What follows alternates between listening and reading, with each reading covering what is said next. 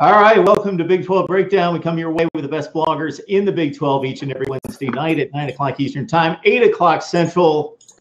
And I talk about it 52 weeks a year. These conferences don't play enough against each other. So we're going to match them up on the big board, the Big 12. This week, taking on the Big 10 after a week in which Sean participated in a 20-20 tie against the Pac-12. So we had 3 bloggers plus myself. So we had 4 opinions on 10 hypothetical games with the Big 12 against the Pac-12. So 40 games, and we had a dead heat at 20-20. Melissa, we needed you last week.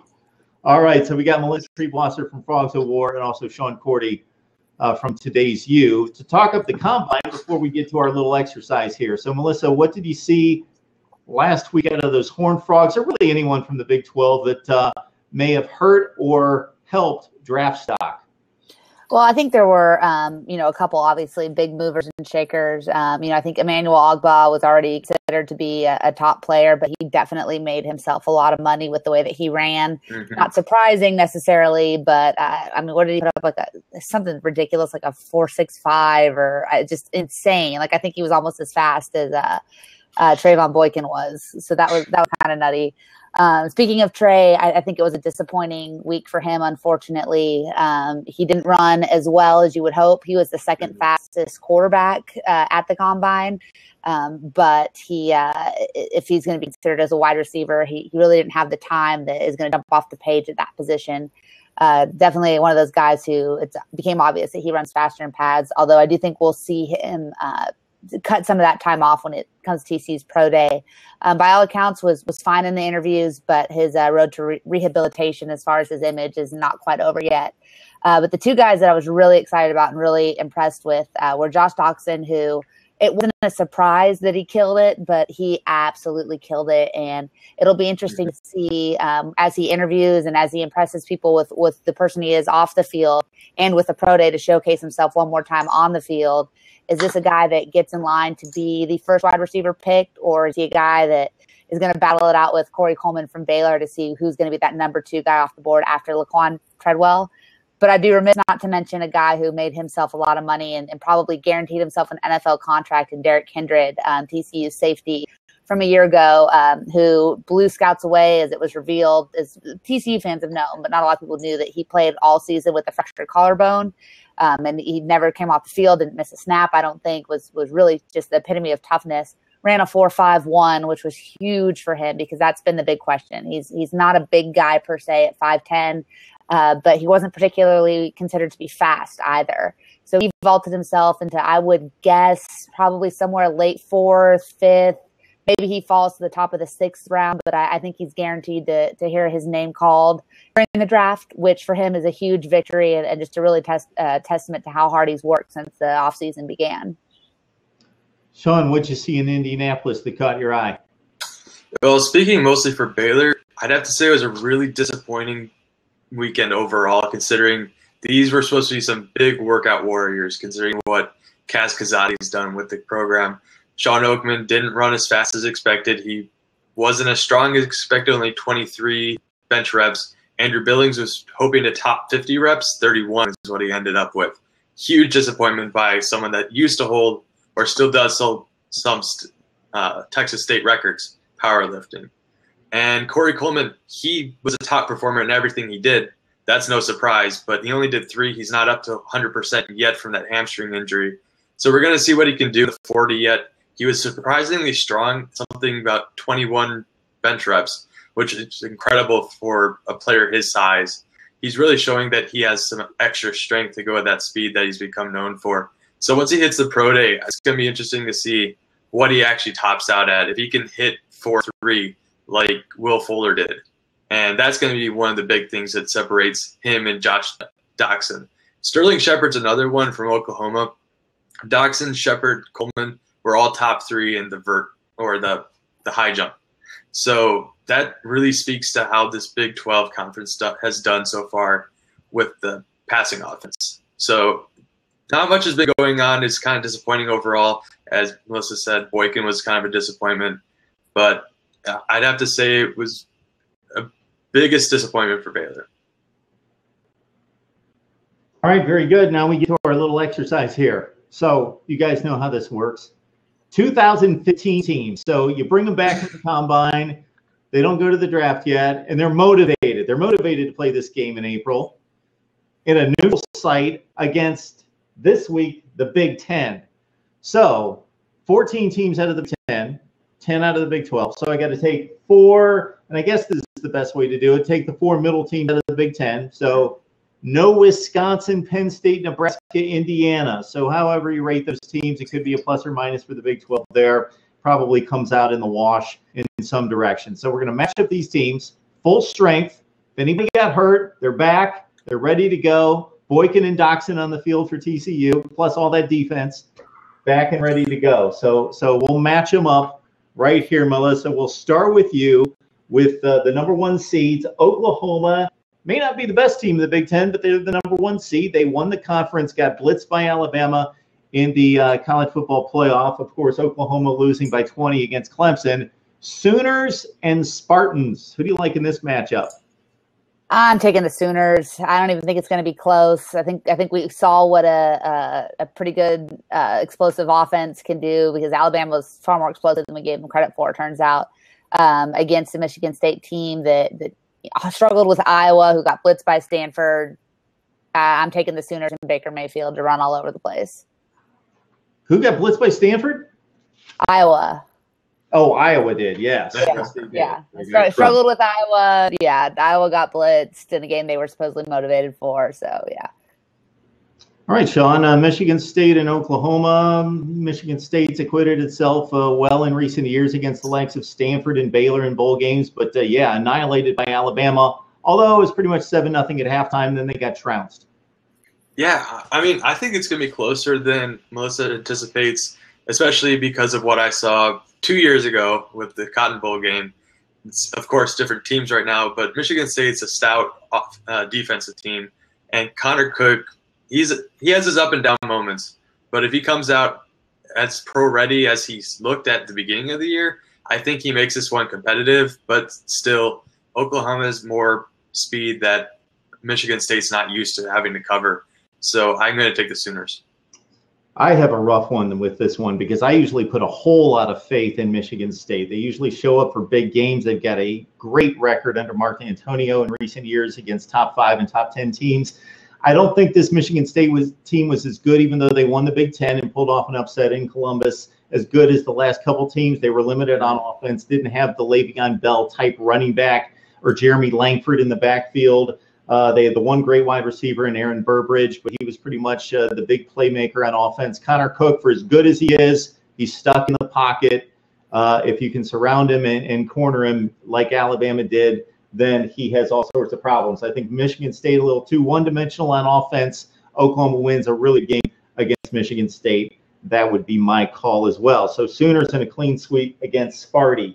All right, Oklahoma State. I think most people would agree from both conferences, these are not the second best teams in these two conferences. But the seedings say it's Oklahoma State. They finished second. It's Iowa that played extremely well against a weak Big Ten schedule. They didn't see Michigan State, Ohio State, Michigan. Didn't see the best teams in the Big Ten for the entire season. So what do you say here? Cowboys and Hawkeyes, Melissa? This is like a battle of attrition, I feel like. If this is the Oklahoma State team we saw after they trounced TCU, I almost go with Iowa here. I mean, that's a gritty, tough football team that wasn't great against high-powered offenses, but Oklahoma State struggled as much as anybody in a major conference down the stretch. And what they did against Baylor and what they did against Oklahoma and what they did in the bowl game, it's hard to have a lot of faith in the team that finished the season, although I would like to. Iowa was, obviously we just talked about how they got destroyed in the Rose Bowl, but they ran into just a juggernaut that was playing their best football towards the end of the season in Stanford. I venture to say I think the Hawkeyes get this done. I think Kirk Ferentz had a great season and showed he can game plan, and he showed, he slowed down Michigan State, played a great game against them. I think he gets it done, and I think Iowa wins an absolute ugly, gross squeaker of a football game in that Big Ten style that we all know and love. All right, Sean, Oklahoma State limped to the finish. Iowa, not so much, although the final result against Stanford was pretty ugly. So both teams coming off really bad bowl showings in this number 2 seeded game. Yeah, I think it's kind of interesting that we're looking mostly at when they were at their worst, as we saw Oklahoma State got trounced by Baylor, Iowa got trounced by Stanford, and who's the greater of the lesser evil? And I think Iowa has the better defense that can shut down Mason Rudolph and try to get in his head a little bit. And as we said about Michigan State, Oklahoma State's incredibly one-dimensional, can't get a running game worth anything. At least Iowa has Jordan Kanziri to run the ball a little bit. And I'm going to take them in a closer game, and Iowa's defense is just going to be able to be shut down. So Oklahoma State went 7-2 in the Big 12. So off the top of my head, they beat TCU, but that was the one big team that they beat, right? Mm-hmm. So they got off to a 10-0 start. Yep. Then they lost the last 2 regular season games in pretty humbling fashion against OU and Baylor. Got trounced. The Ole Miss game, that was really bad. Iowa had the horrible Rose Bowl, but they played that close to Michigan State. They beat a really good Northwestern team. They beat Wisconsin. I think Iowa showed up against better teams. They beat a Pitt team that went 6-2 in the ACC that was decent. So I think Oklahoma State's a little more explosive on offense, but I think Iowa gets it done with an offensive line and the defense, and it's tight. It's a tough one. So I'm going to go with the Hawkeyes there. All right, this is the best game of the sport in my opinion. I think. Oh boy, here we go. I'm saying the best game. I'm not saying the biggest blowout. I said this is the best game. The best game of the matchups, undeniably. People would want to see played. Would people not want to see Ohio State and TCU on the same field? That you'll get to do that. You get to do that in 2 years. Yeah, in a few years. Okay, Melissa, try to give it your best go in being unbiased in this one. TCU and Ohio State, neutral field. Full strength. This is such a fun matchup because, first of all, you give TCU a defense back, which is something we never saw this team play with at full strength. You give Gary Patterson, who is widely considered, one of the top 2 or 3 greatest defensive minds in college football today. You get Urban Meyer, who's widely considered to be one of the top 2 or 3 greatest offensive minds. You give them 6 months to prepare for each other, and you pit strength against strength, and it's fun. And I think it would be impossibly close. While Ohio State is, unquestionably the more talented team on the field. If you look at 2015, I think half of the combine was their guys pretty much, or something close. I'm not exaggerating when I say there was like 75 guys from Ohio State. So they had the athletes, they had the talent. What we never saw from that team, I felt like in 2015, was that real hunger. And that real drive and that need to go out and prove something. Hey, Gerald, that need to go back. I don't know. On the field. Yeah, I don't know what's there. We're just going to have Melissa. So I want to pick TCU with a healthy Trayvon Boykin and a healthy Josh Doxson and a healthy defense and Anthony Tejada and an actual linebacker playing at the linebacker position. It's really hard for me to pick Ohio State. I think it's a nail biter. I think it comes down to last possession. I really do think it would be a field goal at the end to win it kind of a game. But against everything in my heart, I'd have to go with the Buckeyes. Oh, boy. I had TCU already written down. I know. In 2014, I'm picking the Horned Frogs 100%. 2015, I'm picking the Buckeyes. 2016, I'm picking TCU. Okay. Yeah, I gotta respect the professionalism right there. Melissa comes through with Ohio State in a. I need to go excuse myself. I think I just threw up in my mouth a little bit. Wow. I'm shocked. All right, Sean, line them up. Whew. I'm gonna play devil's advocate. I'm gonna go with TCU. It's another nail biter. It's a nail biter, and I think that you get that last second field goal. Ohio State, definitely the more talented team overall, but you have playmakers that prove themselves time and time again at full strength. Josh Doxson, Trayvon Boykin, Aaron Green, my X factor, and Kevontae Turpin, fantastic player. Colby Listenby. I mean, Ohio State's got the speed too, and so does TCU. I just like what they could do better. I think they have the hunger that you said Ohio State was missing. I'm really curious to see what quarterback would show up for Ohio State. You know what you're getting from Trayvon Boykin with the 3 plus Braxton Miller playing wide receiver. I just don't know if I can trust them based on the games that I watched. Virginia Tech game, that came down to the wire. If it weren't for Virginia Tech's quarterback getting – if it weren't for Virginia Tech's quarterback getting – wire. Not to the wire. It was in the third quarter. 17 in the fourth quarter. Yeah, but until before he went down, he went down with injury. Until he came down. Braxton Miller made that ridiculous catch and run. And then So, yeah, sorry, I misspoke. But the tide was starting to turn until he got hurt. And then the Michigan State game.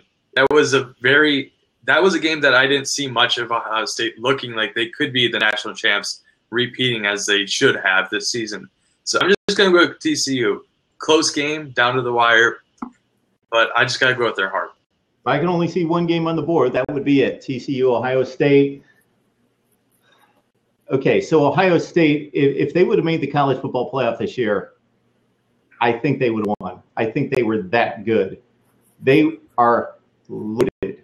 They are going to set records for NFL draft picks, possibly in the first round, possibly the first 50 picks, possibly overall. They got like 13 or 14 guys that should get drafted. They are loaded. And when they decided to play, I thought after they lost to Michigan State and the offense didn't show up and the Ezekiel Elliott controversy and only getting 12 carries against Michigan State and all of that they would just tank it because they're going pro. But that motivated them. They crushed Michigan, and Notre Dame was not in that game against Ohio State. They put down the throttle. I think it'd be a great game. I think Ohio State beats TCU. No, man. All right, this game number 4 is an interesting one, too. What's that? So I'm the deciding vote against my own school. I think I'm going to get kicked out of Fort Worth. Rough. Got the Baylor guy defending TCU. If Harold ever makes it in, we'll give him a vote, too. They could possibly tie it up. If he figures this out. This might be an even more interesting game for a number of reasons. Baylor and Michigan. This would be a really good game. Then it gets a little shaky after that. But our top 4 is really strong here, Melissa. Michigan, they lost on that freakish play to Michigan State. They got crushed by Ohio State. They lost the opener against Utah when I really don't think that they had put things together. But Michigan was pretty darn good last year. Against Baylor, everybody's back. Corey Coleman, Shacklin Wood, whoever you want to play at quarterback, Seth Russell possibly. This would be a good one. I disagree. I don't think it's a good game. I think Michigan was highly, highly overrated. I think the Big Ten was very down this year, other than, the Ohio State juggernaut that should have been. But, Urban Meyer can't do what Nick Saban does, and that's bring a lot of talented, egotistical maniacs together and get them to play football as a team. I think Michigan was lacking a true quarterback, but because you're playing the Big Ten and you can win a lot of games by scoring 9 points, it didn't really matter. I'm just going off on Big Ten right now. Yeah, you're gonna want to not replace later. I'm gonna run down the Michigan schedule and see where they ever scored 9 points, but they may not have ever gotten to 9. That's my bad. So I think a healthy Seth Russell just destroys Michigan. Michigan had a very good defense. I will say that defense was outstanding, but I don't think a great defense can beat a team that would have. I mean, I just think that the points they would have put on the board, Michigan never could have matched that. Baylor still is going to score 30, 40 points against a great defense. They've proven that time and time again. Even if they, have not won, they've never been slowed down to that point.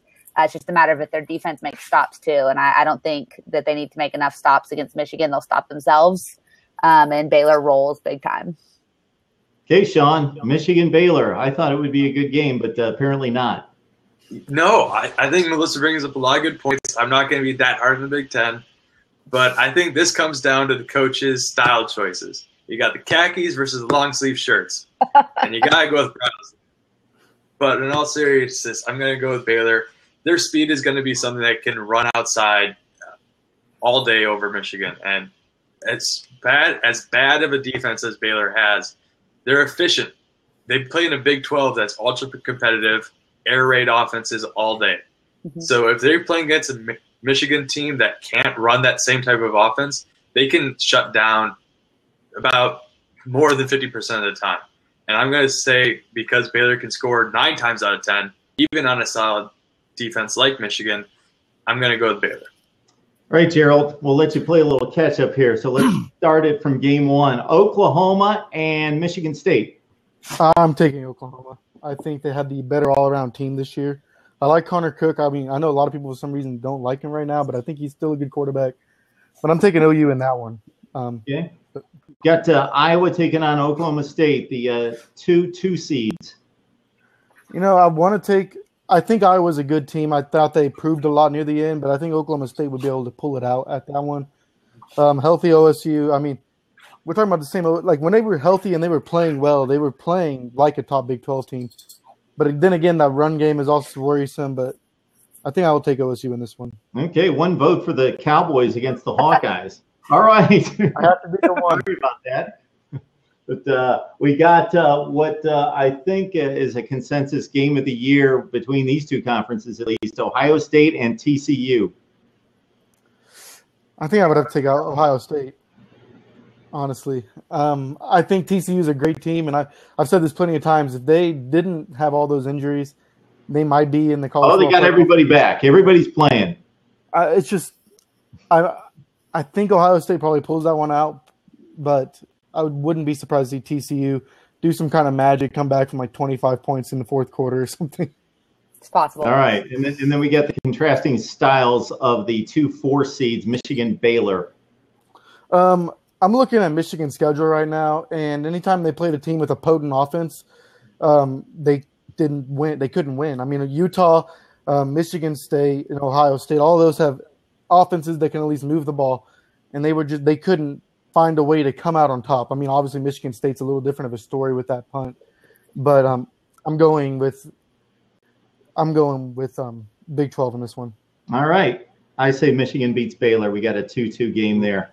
All right. We go to number 5, and we've got West Virginia finished 6-6, then beat Arizona State in the bowl game, 43-42. Pretty much was the mid-team in the Big 12. Lost everybody above them, beat everybody below them. Against Northwestern, which I think most people would think wasn't quite as good as their record showed. Won a lot of games on defense and taking care of the football, but they beat Stanford.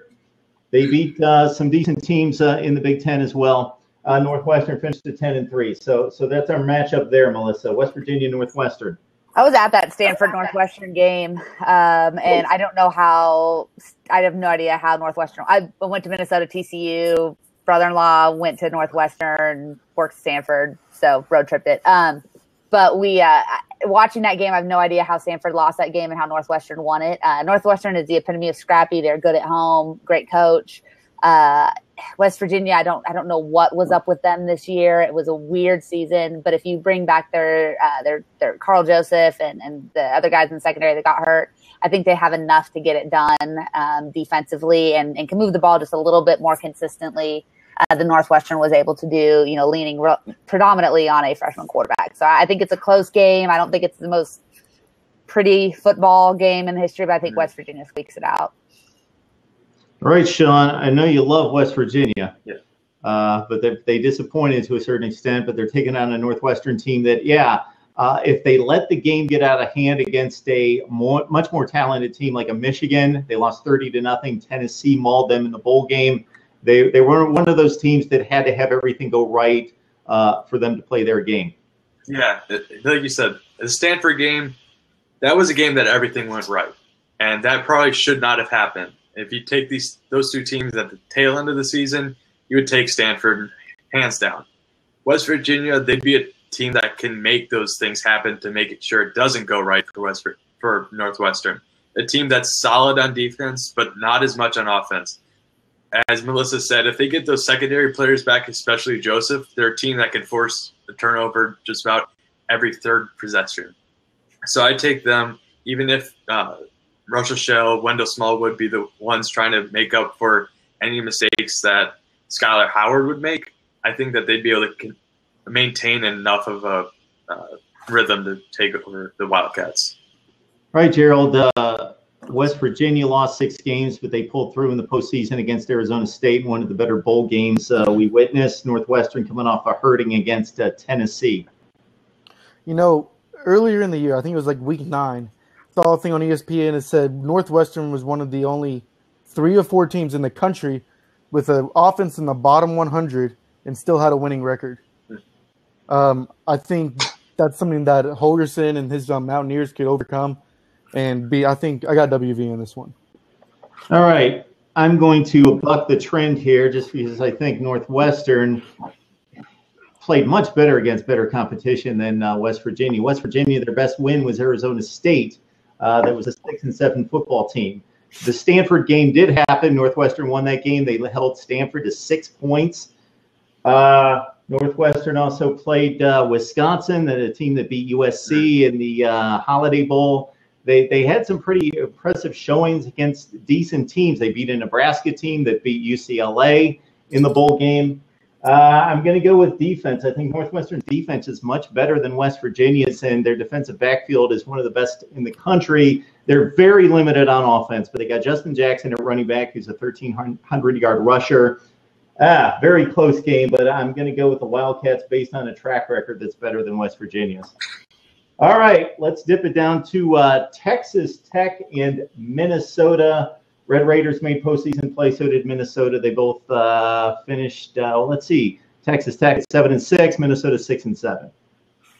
Melissa. It's a really interesting game, and I love Minnesota. I mean, definitely one of my favorite opponent fan groups ever. They're wonderful, wonderful people, and what they did, after they lost Jerry Kill and the way that they were inspired and almost pulled off the big upset there against that Michigan State was, I don't remember who they were playing, but they had some talent. And Texas Tech obviously sometimes they look amazing, sometimes they look horrible. They were right in it in the game against LSU in the bowl game until that pass got deflected at the goal line, turned into an interception, and then the doors kind of came off for them a little bit. It's close. I just think Texas Tech is too offensively talented. You're not looking at a team that's either program is really particularly great on defense. Minnesota is superior defensively than Tech, but I just think Tech could put a lot of points up on that Golden Gophers team and would find a way to get it done. Okay, Sean, we got a Minnesota program that was awful about 5 years ago. Jerry Kill did wonders. They became a 7 or 8 win type program the last few years. Won a bowl game against a MAC team, taking on the Texas Tech team that throws it all over the yard with Pat Mahomes. Very different styles here. Yeah, I mean, I think Melissa hit all the points right there. And I'm going to have to say sorry to I have a dozen friends over in Minnesota right now, but I'm going to go with the Red Raiders. I mean, I look at the Minnesota's schedule, and every time they play a decent or ranked team, they usually fall really flat, except for against TCU in the opening. It was a pretty weak showing for the most part. And Texas Tech at least showed that they can run against the big boys in the Big 12. TCU especially was a tight game. And as we know, that if it weren't for that tip, we would be talking about a different game right now. So I have to go with Texas Tech just because of that pure offensive power. I was leaning Tech. You might have changed my mind because you reminded me, I want to check that Michigan game. They got stopped at the goal line. Would have beat Michigan. True. Played Ohio State within a touchdown. They play pretty well. All right, Gerald, we'll hit you up with this one first. 2 very different teams here, Texas Tech, Minnesota. Yeah, I mean, obviously, with Tech, I mean, they're another team that, they're missing that one thing. Only their one thing is times 11 in the defenders. So they gotta find that. But I will disagree with the whole Minnesota didn't play tight. And 28-14 against Ohio State, 40-35 against Iowa. Obviously, losses are still losses. They still found a way to lose those games. But I think that Texas Tech with Pat Mahomes, what they have on offense is pretty good. I think they could probably I think they could definitely beat Minnesota, probably hang with a couple of those other teams ahead of Minnesota. All right, I'm going to go against my typical logic. My logic would typically be Minnesota's got a much better defense. They played much better against good teams. We mentioned Michigan, Ohio State, Iowa, TCU. They hung with everybody good. Texas Tech, though, when you got a team that can throw and catch like they can. I could see them getting the ball in the last 90 seconds. And just when you have dynamic receivers and a quarterback that can hit it in tight windows, I see them pulling that game out against Minnesota. So we got a 4-game sweep for the Big 12, Texas Tech, Minnesota. Would be a good game. Now we really drop down to the bottom of the barrel of the Big Ten. So we took out the middle of the Big Ten, and we got the final 5 teams in the Big Ten. So we got a Texas-Illinois game, Melissa. Texas is just the more talented team. We have yet to see them put it all together on the field, but all they need is, the most important position, and they'd probably be really great if they can ever find a quarterback. So I take them. I don't think it's much of a game. A double-digit win for the Horns. All right, Sean, Texas showed us some things when they pulled it together. Obviously, the Oklahoma game, you could call an aberration, but based on talent, hey, they did it. Yeah, and week in, week out, that's our de facto response. Texas has the talent. And Illinois, they're surprisingly good considering their coaching situation coming into the year. I have to give them a lot of credit for that, but I'm going to have to go with Texas on this one. All right, Gerald, we got a Texas team that missed postseason play at 5-7. Illinois as well at 5-7. I think I'm going to take Illinois on this one. Former Oklahoma State quarterback Wes Luntz, so got to have him do something right. But I think they might have been able to pull this one out. Texas Tech was just way too inconsistent for me. Or Texas or Texas Tech? Texas, sorry, excuse me. I was reading off that board, but Texas was just way too inconsistent on offense for me.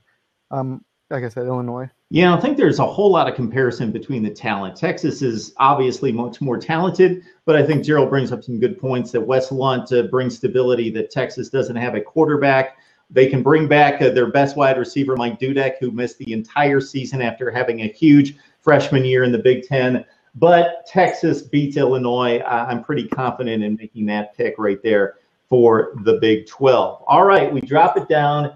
We're back to postseason play for the Big 12. Kansas State losing to Arkansas in the Liberty Bowl, taking out a Maryland team that was mostly atrocious. Melissa, Maryland and K-State. Are we going to let Diamond Stone and Rashid Suleiman suit up for the football team for Maryland? Because I think I don't really care who they play. Kansas State was not great, but good Lord, Maryland football was just almost ugly on the field as their uniforms were this past year. So I go with the Wildcats. I know it's been a while. I'm just kind of shooting fire tonight. I apologize. Well, yeah, once you get down to the bottom of the barrel here, it's tough. You're pretty much figuring out who wouldn't blow the game, I guess. Sean, Maryland got trounced in the Big Ten this year. They won 1 game, and K-State obviously lost to most of the big boys, although they got off to a pretty good start in terms of competitive games in the Big 12, and hung with Arkansas for 3+ quarters before getting knocked around in the last 10 minutes. And ironically, we got another Oklahoma State quarterback, Dax Scarman, not going to be starting. They're everywhere. Third string. See what Gerald has to say about that. But I'm going to go with Kansas State. I don't know. Maryland, if they can get their punt returner to get 5 touchdowns, maybe. But I like what Kansas State would have to bring to the table healthy, especially their secondary, getting back Dante Barnett, who was supposed to be a all-conference selection. I really like this team overall. I think that Bill Snyder has the advantage coaching-wise, so I'd have to go slightly with the Wildcats. Why can I not think of that kid's name? Anyway, he's at the Combine. He played cornerback and big punt returner for Maryland, but little else for the Terps here, Gerald. Kansas State, Maryland. All right, so you guys pretty much said everything I was going to say, so I'm just going to throw another little tidbit in there. Kansas State beat West Virginia 24-23. West Virginia beat Maryland 45-6. That's right. So transitional properties, I'm going to go. Does that really work? It works now. Okay. That's how life works, right? Don't get me started on transitive properties in college football. I could have anybody beating anybody. TCU beat Ole Miss 42-3. Oklahoma State beat TCU. I don't remember. I've blocked it out of my mind. And Ole Miss beat Oklahoma State. Yeah, but I'm surprised that you guys thought this long and hard about Kansas State and Maryland. Right. Well, Oklahoma State beat Texas, therefore they won Bedlam. True. So, True. All right. Kansas State sweeps Maryland. I didn't have to think much about that one. I think K-State's a more solid football team. All right. Yeah, we're getting down to it here, Melissa. Iowa State and Rutgers. I believe Iowa State won one game in the Big 12. Rutgers won one Big 10 game. So I don't even know that I can name one player on Rutgers football team, if I'm being really honest. I can give you 5 or 6. Yeah, Iowa State has some nice pieces. Really like what Matt Campbell's doing. We're assuming he's the coach for these 5 months. Iowa State, like 3-2, like 3-2 safety. I don't know. Sure, why not? Coach Don, you're going to have to watch this game. We're going to make you watch this game. Rutgers and Iowa State. Clockwork Orange style. I'm going to have to go with Iowa State. I mean, I kind of fall in the same boat with Melissa. Don't really know too much about this fairly new Big Ten team, and obviously they haven't been able to adjust to the new conference within the past few years. Iowa State at least is able to compete, especially with Oklahoma State. For whatever reason, that always happens. But this is a team that has the pieces. Mike Warren is the player that would be able to get this done, if anyone. So I'm going to have to give the win to the Cyclones. All right, Gerald. It's getting ugly. Cyclones, Scarlet Knights. I'm going to go with Iowa State. I don't think they're building anything that's going to be fighting for TCU and Baylor's spot in the standings, but they'll be fighting with Texas Tech and West Virginia next year, I believe. I like what they got at running back. Obviously, it's the new coach. The quarterback that stepped in, I can't remember any of their names, saved my life right now. But Rutgers was just an atrocity. They shouldn't have been allowed to play football, sort of like Kansas. So going Iowa State. We know that Rutgers did play Kansas last year. Yeah. They did. Somehow. Right. And they beat them. And so that happened. Rutgers Somehow somebody let that decent program for quite a long time under Kyle Flood. They were winning 7-8 games, but the last couple of years it's fallen apart. They did win a bowl game 2014 against North Carolina. Then they were really bad. They had off the field issues. Kyle Flood got fired. But I'm going with Iowa State anyway. So the Big 12 wins 4 straight there against the Big 10. And finally, the game of the matchup here. We got Purdue and Kansas. Melissa. Poor sweet Kansas. Congratulations on your basketball championship again, Kansas. We're all real sick of you winning that until it comes to football season. We realize it's all you've got going for you. So I don't know a lot of programs you could name right now that I wouldn't pick over Kansas. Sadly, they don't have the talent. They don't have the skill level. I think they're going to improve. I like David Beatty a lot. I feel bad for the guy. He seems like a really good person. That's just such an uphill climb there. I don't know much about Purdue. I saw one game where it looked like it was just a lot of snow on the field, and I think they won. Maybe they lost. After a couple minutes, my eyes started to hurt. I turned it off because it was such ugly football. But I'm going to give the Boilermakers this mostly based on having a better mascot. Yeah, they do have a great mascot. They do have a great mascot. Yeah, and the Jayhawk isn't even a real bird. Exactly. So. Jeez. Kansas. Yes. Purdue Pete, I think the Boiler guy. It's the Boilermaker. Yeah, with the He's hat. Yeah. super creepy in person. Right, Sean. Battle of the mascots. I mean, we always hate coming to this spot. I think we should start with the bottom from now on. Now we're It here? always gets it always gets pretty depressing towards the end. If we get Michael Cummings back for Kansas, they might be able to get something more out of their quarterbacks. But as it is, Purdue had a little bit more something. I remember watching the Marshall game, and if it weren't for that game, they may have pulled out another win in the win column. It was a pretty rough last few minutes in that game, if I remember right, and their quarterback just kept throwing interceptions.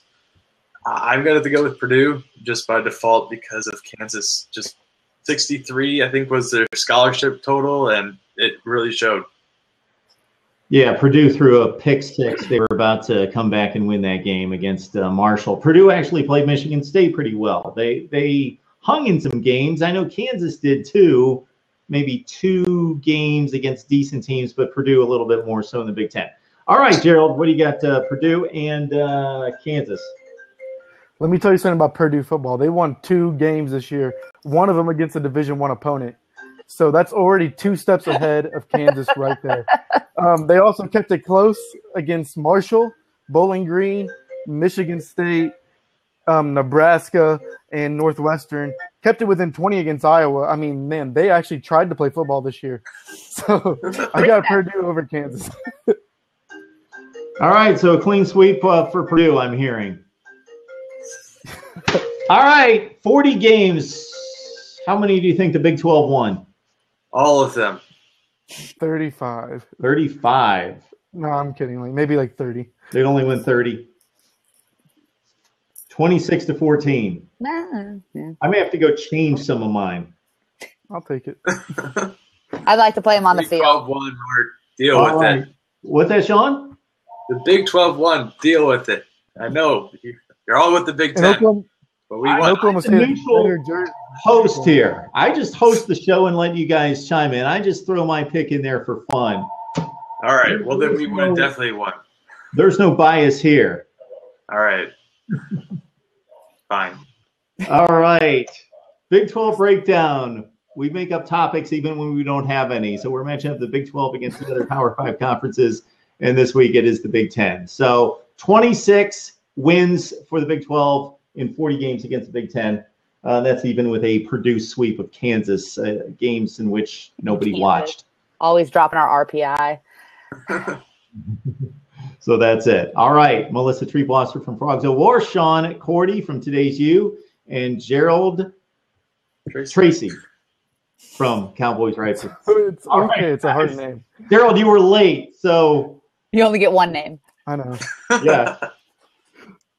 It's fine. He's like Cher. He doesn't need a last name. So I am allotted mental lapses. All right, everyone. Thanks for jumping in on this, and we'll pick another conference next week. All right. See you. All right. See ya. Bye-bye. How do I leave? You can just go.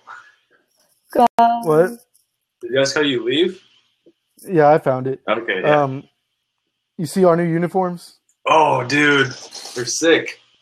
Dude, I know. I'm so happy They're that we really got them. cool up close, but I really wonder how much different they are from afar. They're not going to look too much. I mean, yeah, they're not going to see that much of a difference. I knew it wasn't going to be that big of a change, but I was super pumped to see they finally were going to release it. So Yeah, that's cool. that was nice. It was good. I was surprised by it. I like it. But I think people are still watching us, so I'm going to go ahead and go. Okay, I'll see ya.